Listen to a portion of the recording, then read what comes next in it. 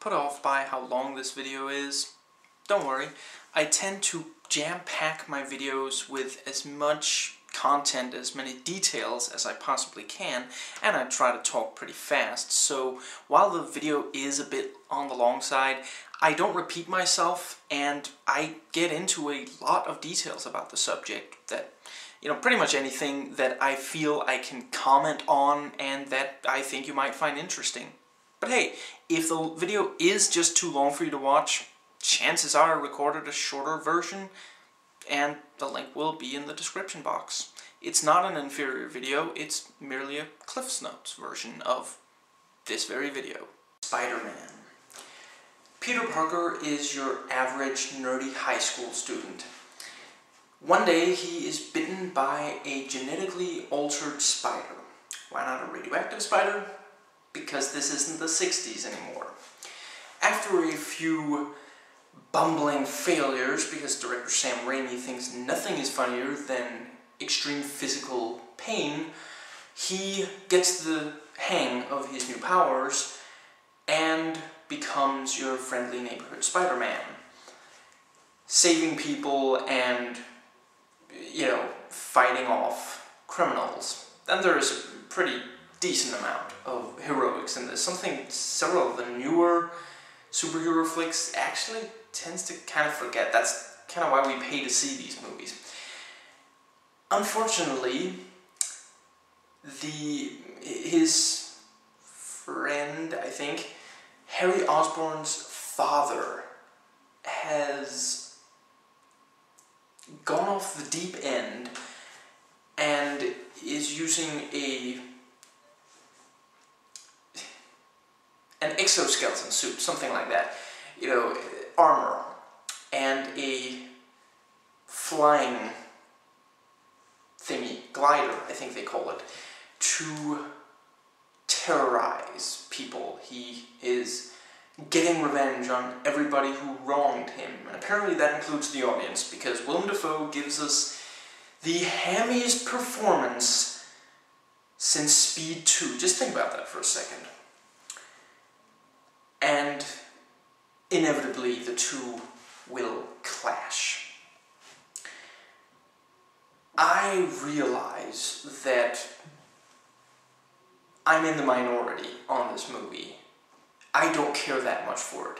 However, anyone who knows me can attest to that I always try my best to be fair in reviews. So, yeah, even with that, I will try to say all the positives up front, because I get that a lot of people aren't going to care much for my various complaints of the movie. And yes, there are some really good things about this movie. I will admit that. It's a pretty decent origin story, and it actually fits in, numerous different aspects that, I'm a pretty big fan of the Spider-Man comics.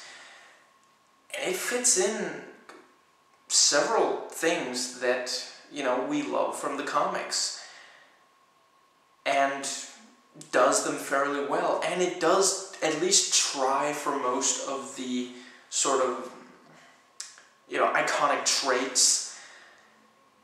Some it does better than others. J.K. Simmons J.K. Simmons is J. Jonah Jameson. There's just, period. And the action is pretty good. I'd say especially around the halfway point, all the action in the last half of the movie is really good. Exciting, fun, fast-paced, at times downright intense, considering that it is a PG-13 movie. It's well filmed, edited well. It has a really nice sort of visual flair to it in parts. There's one of my favorite scenes of this excuse me, as far as visuals go, would have to be when Peter Parker, this isn't a spoiler, when Peter Parker is trying to figure out the costume. This happens quite early on, I think about half an hour into the movie or so. And they actually explain why he puts on a costume, at least in the first place. It's not too bad. But yeah, it's a really nicely visualized montage that really, you know, that's the kind of thing that you do have to make interesting, and they succeed. The various interpersonal dynamics tend to be pretty good. The complex father-son relationship between Harry and Norman Osborn, Harry Osborn, Norman being the father, is pretty well dealt with. I felt it, you know, captures. I mean, basically, Harry's a rich kid who doesn't like being a rich kid. He goes to, you know, the normal high school, so he doesn't want to stand out as, hey, that's the rich kid, you know. And his father really wants to help him along, but also expects the best of him. So there's that whole, and they do that quite well. You know, I don't even know the name of the actor who plays Harry, but he does pretty decently. And Willem Dafoe, when he's not cackling, is quite good in this. The sort of family life of Peter Parker with his uncle and aunt, Ben and May, pretty good. I mean, they're very white picket fence, really kind of, you know, ideal, but I don't know, it doesn't get to be too sugary and, you know, excessive in that regard. Which brings me nicely into the negatives, because this is a film that is excessive in some parts. The ham is really just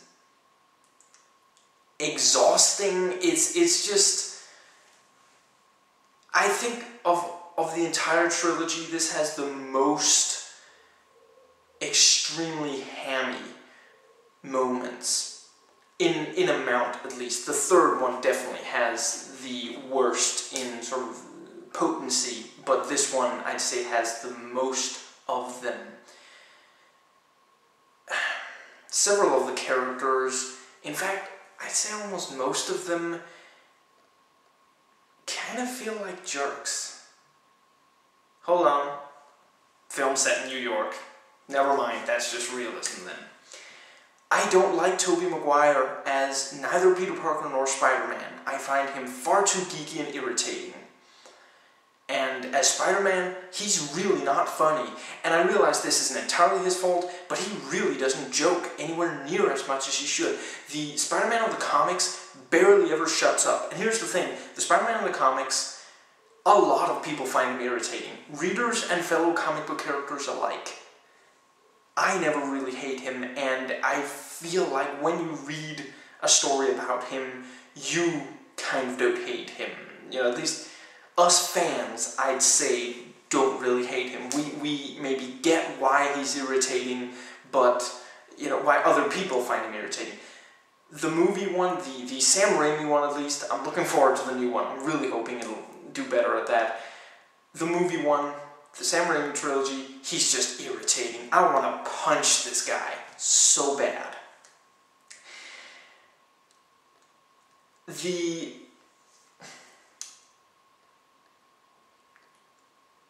suit, or the suits are, you know, I'll start with the one that I'd say a lot of people will agree with me on. The Green Goblin suit, especially the mask. It's mainly the mask that's a real problem, because I get why they made it armor instead of just, I don't know, fabric, I guess, as in the comics. You know, the comic book version of Green Goblin, admittedly, looks pretty goofy, you know. But with, you know, one thing that you really get is the very expressive mask. And in the film, it's frozen basically, although at times, you know, it actually allows for a little bit of expression, but then that actually makes it slightly worse. But yeah, anyway, they take away his ability to be, you know, expressive in facial, you know, yeah, facial features, facial expressions, and it really takes a lot away because he is a character who is very expressive through his face, the mask, you know, in the comics. One more positive I've neglected to say before, admittedly, this is one of the first real comic book movies, you know, where it's not just we are adapting from the comic book to the big screen and it has to look completely different. Sometimes that really makes sense, but frankly, us comic book readers, we want to see a comic book up on screen, and this really does do a lot to capture that. You know, you have the visual aesthetic, you have the proper, basically the proper suits. At least Spider-Man does have the proper suit, you know, to an extent. It's somewhat stylized. I'll get into that in a little bit. But yeah, you know, instead of, you know, X-Men really gave, well, Blade and X-Men gave, you know, gave us more chances to see, you know, it revitalized the superhero movie. After Batman and Robin did everything in its power to kill it, bury it, cremate it, yeah. And frankly, you know, Blade, I don't really have any complaints about the visuals, although I will admit, you know, the Blade in the movies looks completely different from the comics. I can kind of understand why, but anyway, X-Men, yeah, they have really colorful, distinct costumes in the comics, and in the movies they just wear these bland black leather outfits, you know, and yeah, so along comes Spider-Man and says, you know what, screw that, bring back the proper suit, you know. Now, on the suit, and I know, I imagine that I'm in the minority on this one, but frankly, his suit looks like, actually, first I should just talk about, I concede that whether it's, you know, Tobey Maguire in a suit or it's a CGI creation, it looks the same.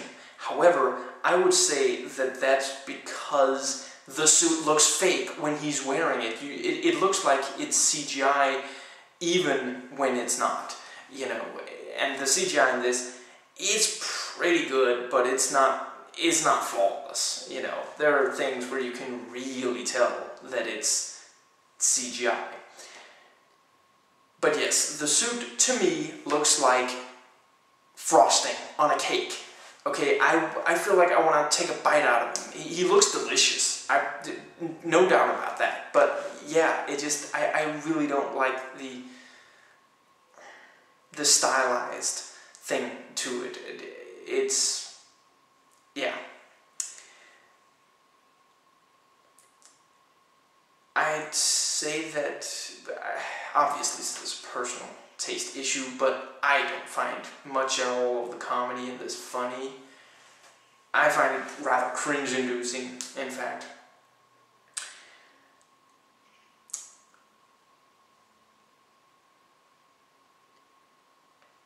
I suppose that pretty well covers it. Please rate and comment, and hey, if you like this video, that subscribe button's just waiting for you to click it.